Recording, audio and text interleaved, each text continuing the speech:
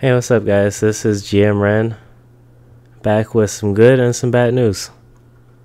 The good news is that I'm going to be finishing out Shadowrun Hong Kong.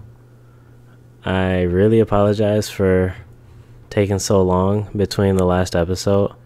I got kind of carried away modding Skyrim, and those are going to be coming back pretty soon, so any of my Skyrim fans definitely got something to look forward to. But the bad news is that this mission right here is one that I've already done. So I messed up really bad in the last session. OBS, recent versions of OBS have had problems where sometimes I press my recording hotkey and it just doesn't record. So what ended up happening was I did this entire mission, and it's a very long mission. It took me 3 hours. And I was spilling my soul out on the microphone, and then when I was done, I had no recordings. So really sucks, but I can't unfortunately I can't like go back in time and just unlearn everything I've learned about this mission. But what I can do is I have a few saves of the mission, and I can just go over what the gist of what happens in each of the save points.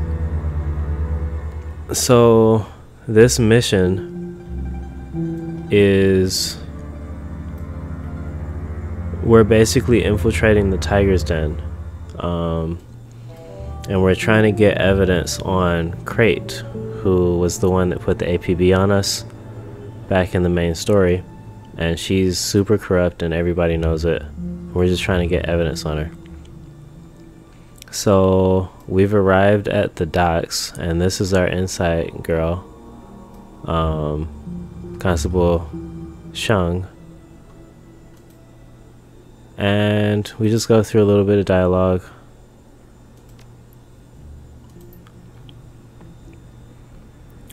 Basically, we go inside. I'm trying not to actually get her in trouble as well. I mean, if I have to, I have to, but definitely try not to get her in trouble. I'm supposed to talk to Mia and admin. The front desk guy should just upgrade my badge's clearance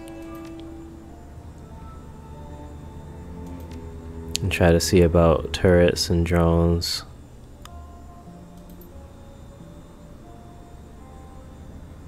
And I don't want her involved, so I just said understood. I asked her why she's doing this, and she said she really wants to be a good guy for a change. I thought this was pretty admirable. Everybody knows Krait is corrupt.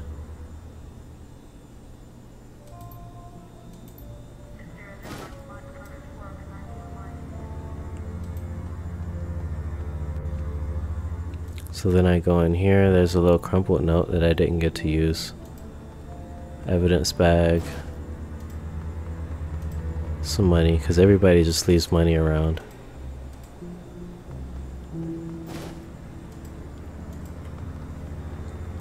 So like I said, I'm not going to play through this whole thing, but I at least wanted to get to this part so you can kind of see a little bit of the room.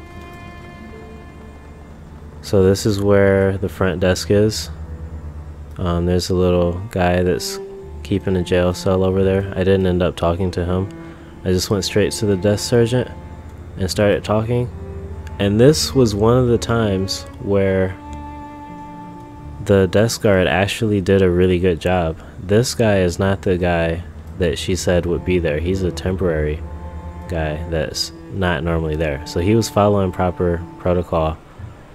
The normal guy would not have followed proper protocol. So this is one of those cases where it turned out really well. At least for him. So he successfully kept me from getting my clearance upgraded. I just ran out of options, and I said, you know what, I'll take care of this. I'll just call the person that I need to talk to, and we'll get this sorted out. So then I walked this way.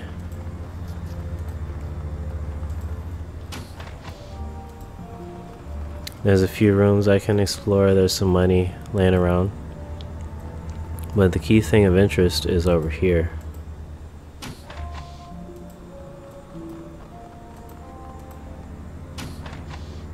And this is what gets everything started. There's a guy in here that's obviously in an interrogation room, and he's getting beat up. Tells me to shut the door. And the cool thing about this was, before I did this mission, I was reading some of the forums, and a guy had just gotten framed on the forums, and now I see this guy getting beat up, and it seems like he's being framed. So I was like, maybe this is the guy from the forums. It's kind of cool thing that Shadowrun tends to do is, like, sometimes the things in the forums, like, they're not essential for you to read, but if you read them, they add a little bit to the game, because sometimes you encounter people from the forums, or you encounter things that were talked about in the forums, and you're like, oh, hey, this is actually integrated into the world. So I chose to back away and just close the door like he asked. But then, me being me, I went over here and I sent the drone into this vent.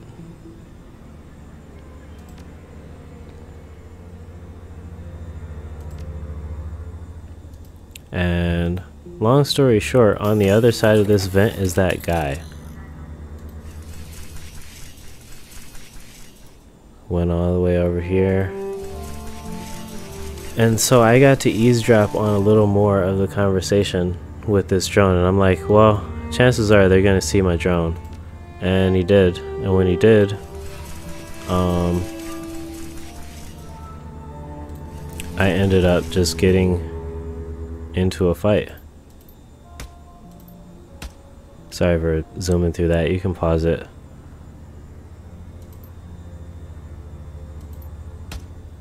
They don't notice my drone at first, but then he notices my drone and he starts to, it says he makes a grab for his comlink. So what I really wanted to do here, and what I ended up doing here, was I gave Z a bunch of cram. I gave him some cram and I had him like zoom all the way in here, open the door, and we killed this guy like immediately. But the problem was, as soon as Z opened the door, the alarm went off. And so we had to fight everybody on this floor, which took a really long time. I'm not going to go through that again, but that is what happened.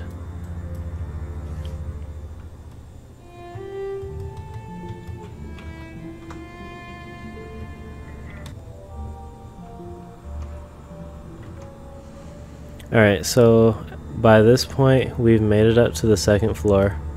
I actually didn't have to fight all of the guards down there. I killed about 5 or 6 of them, and then one of the guys dropped a upgraded clearance card, which I took, and then we were all able to just run up to the second floor. But the alarm is on, as you can see here.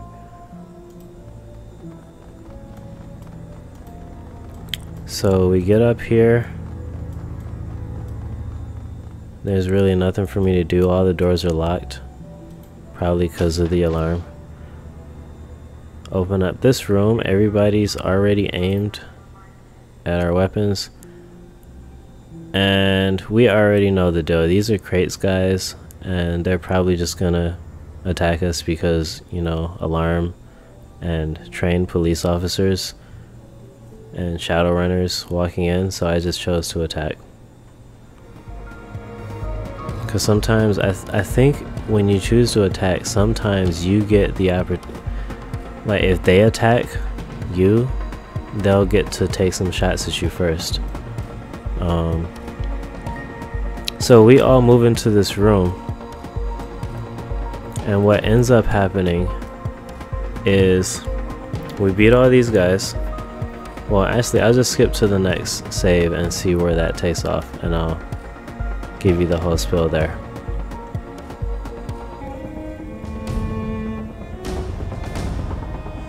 Okay, so this is my next save, and by this point we beat everybody in the command center.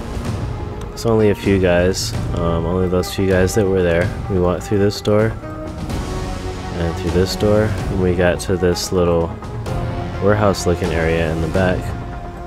There's a computer in the far corner of the room, and so I go look on the computer, and there's like some evidence stuff laying around here. This is the evidence room. There's drugs and Nguyen and a med kit. Anyway, I get to the computer and I type in Krait's name into the search engine, and it's like, hey, search found. And then when I get to the page, it's like nothing exists for Krait. So it was like super obvious that somebody had already knew we were coming, and they erased the data that we were looking for. So then when we are leaving this room, we get stopped right about here, and Chu appears, Inspector Chu,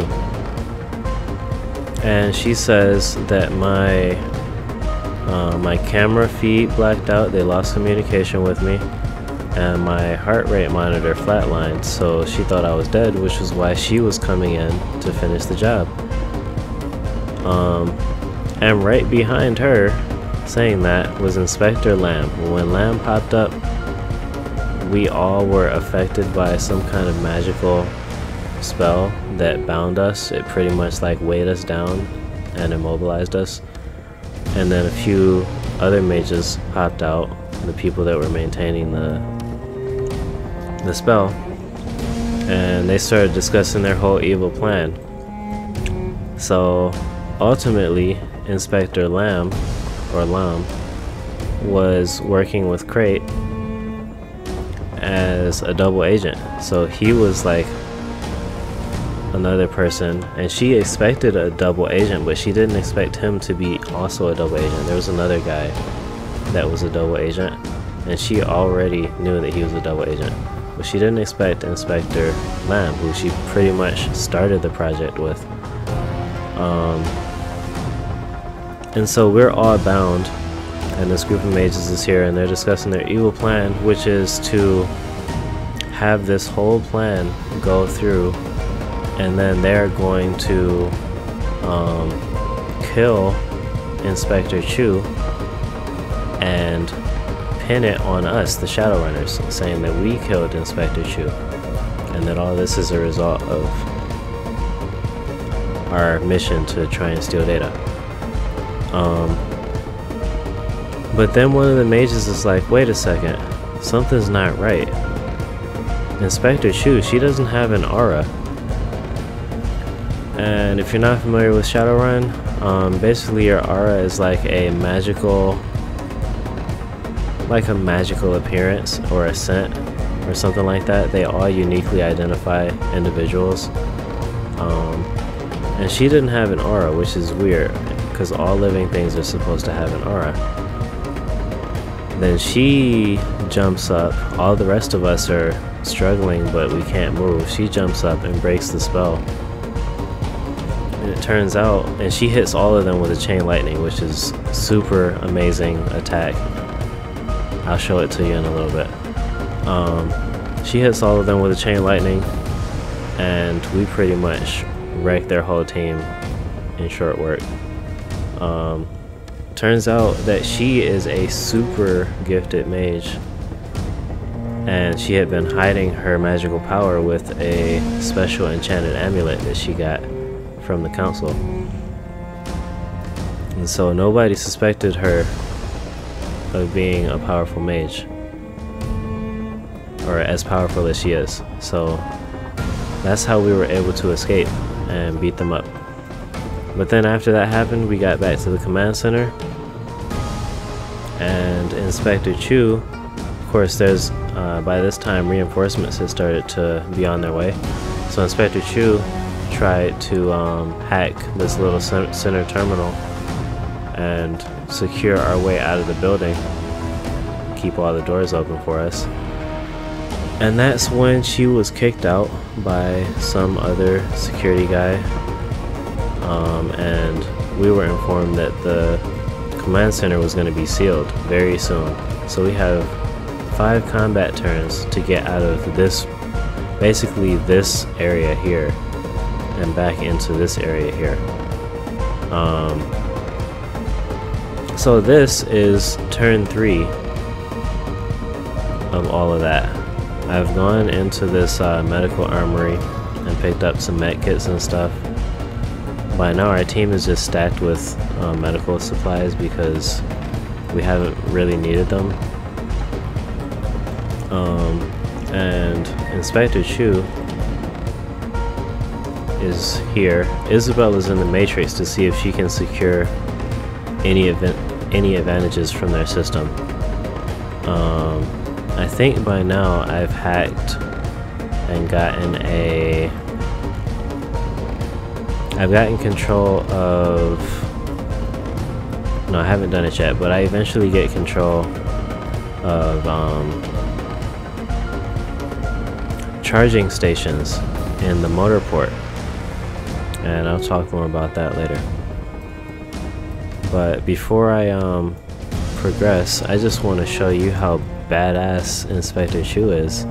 She's got ball lightning, which is really good, and she's got chain lightning, and she also has dispel, level 3 deflect, which is really good. It's better than armor because it's just a flat damage reduction. And she's got dual aim, so she'll buff somebody's aim and her own aim in 1 AP. It's great. Our heal is on cooldown, so I'll just move her closer to some enemies.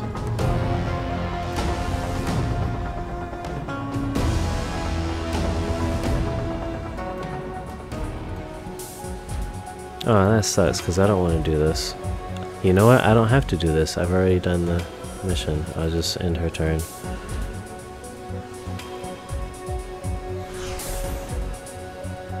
Actually, I don't even have to go through the motions. I can just jack out.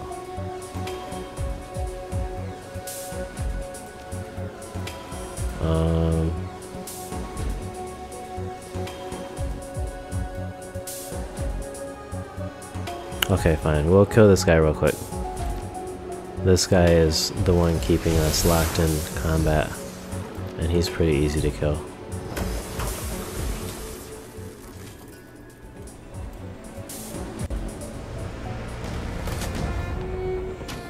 So one cool thing is that there are turrets here that Constable Chung was talking about, and these are basically training turrets. However, I was successful in getting control of the turret's override modules, and I was able to change their software to use lethal force and actual defense smoke grenades, like simulation defense smoke grenades, instead of just being like light training. So that's really cool. Cool way for the Decker to add some stuff. The turret soaked up a lot of damage from these guys, and they did a lot of, they didn't do that much damage, but they did soak up a lot of damage, and the smoke grenades helped. So before I end this, I just want to show you Inspector Chu. Chain lightning is just crazy. She can do a dual aim on Z, so she'll buff his accuracy on her own, and then the chain lightning. God, why are they so hard to hit? Well, anyway, it bounces off of targets. And since I missed that guy, it didn't bounce off of anybody.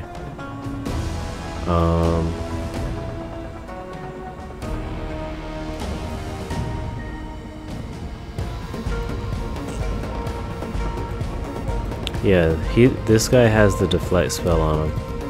I can use that on her, and she's like super protected because she already has her armor, and then she has her deflect, which will stack on top of the armor. the armor limit. So she's like invincible right now. There's hardly anything that can hurt her. Gabbit was using a spirit that was here, and she summoned the rat shaman as well. Or the rat spirit, double rat spirit. So all in all, it's very easy to escape the command center. We just have to leave it. So we get out of the command center, the door seals, and we just have to take care of the rest of the reinforcements on this floor before we can go to the motor port. And I will resume this in the next save.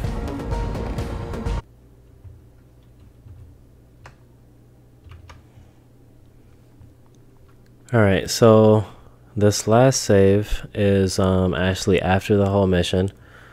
What's happened since the previous save is that we cleared out the rest of the enemies. The command center got sealed.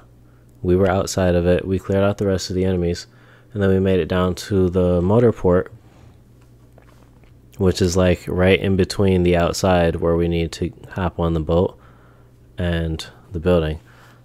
And the motor port was a lot of fun. It actually wasn't very eventful, but it was still very fun because previously Isabel had hacked into the Matrix and she was successful in getting motor port executive control, and she was able to use that to override the safety mechanisms and the charging stations. Basically, you have a whole bunch of electric cars in this garage, and they're all sitting on charging stations. And lo and behold, they are great places to use for cover. So a whole bunch of enemies would go and stand behind the cover of the charging port, and then I would just literally press a button and it would blow up. And if they were right next to the car, it would be a one-hit kill. And it was so beautiful. The explosions were really good. I'm sure you can find another YouTube video that where you can actually see the whole thing. So yeah, that was pretty fun. I didn't have to actually fight a bunch of people. It was more just a getaway scene where the only thing I had to do was get to the other side of the map. But best believe I blew up like 3 or 4 cars and with people next to them, and it was great. So we hopped on the ship, and Jomo leads us away, whipping the wheel, not spilling his drink, singing Indonesian songs. And we arrive. We were gonna go back to the impound lot, but then Inspector Chu was like, no, we can't go there because that whole lot could be compromised. Like, she doesn't know who she can trust at the moment. Which reminds me, I forgot one minor, possibly big detail. When Inspector Lamb, after we beat Inspector Lamb and all of his mage guys, he was still alive, like half burned to death by her electric attacks. But then we witnessed her using the magical probing and torturing to get information out of his mind. So now she knows a whole lot more about the whole situation by searching through his memories. So that's a huge advantage for us. But she says she doesn't know if she can return to the impound lot. So we're like, where are we supposed to go? That's when Jomo pipes up and says, oh, well, you seem to be in a pickle, and I have somebody that can help you with that. Real safe place. Nobody can reach this place but me and a few other authorized people. So then we're like, well, what about our ship? And she literally on the boat ride called in some favors from like high up in corporate and had our entire boat towed to this new location. So here we are, the Benteng, if that's how to pronounce it.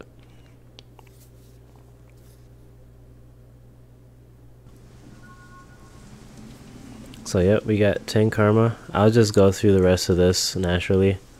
because this is pretty much where I am now.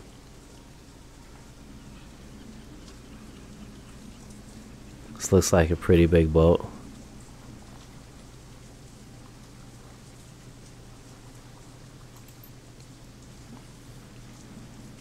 Loho Joa Fleet. He claims that we'll be safer here than in Hyoi.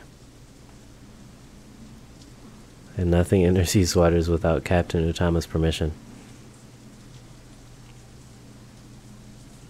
I'm like, yeah, they don't need to enter the water. Like, there's landmines all around this thing, but they can just send aircraft and drones.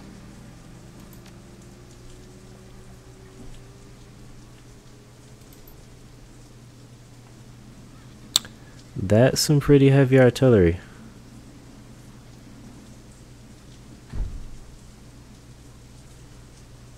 That looks like it'll take down any plane easily.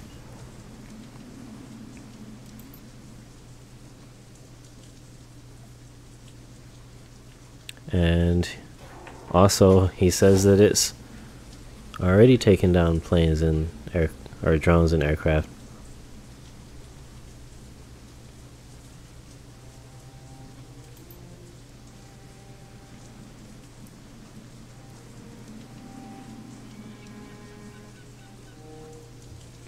Yep, and the mines pretty much wreck everything else. The only things that can get close are small, nimble ships like Jomo's, what do you call it? Drunken Mistake.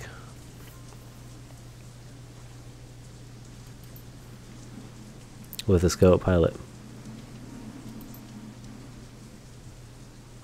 And this guy just looks so sleepy. Like his portrait. Looks like he's ready to doze off. Okay, I believe you now.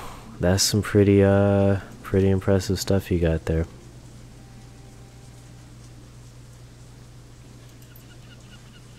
So Captain Utama's waiting. She's not very patient. I guess my crew can't come with me. And this is where we find out that they towed our boat. Like, they literally towed our boat out to sea.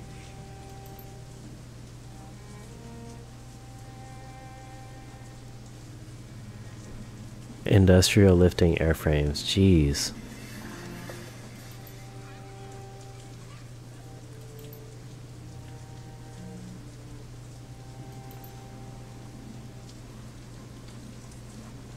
Alright, they can wait in the Kraken.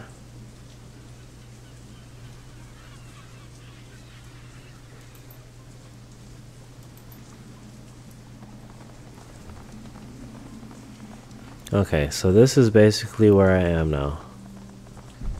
All caught up. I just need to go talk to Captain Utama and see what she can do for us, because we're kind of in a pickle right now and we need some help. Alright, so thanks for sticking around. I'll catch you in the next episode. I'm actually excited all over again for this, because this is really interesting. Not only are there more missions, otherwise they wouldn't put me in a place like this, and they wouldn't bring the Kraken, so there's got to be more missions. I thought that was the last episode. But not only are there more missions, it's also been a really interesting extra campaign going on here. Like, this is all like really nice writing and fun, and I'm getting more karma. My character's still leveling up, so man, I thought it was over, but we got some more fight in us. Alright, so I'll catch you guys next time.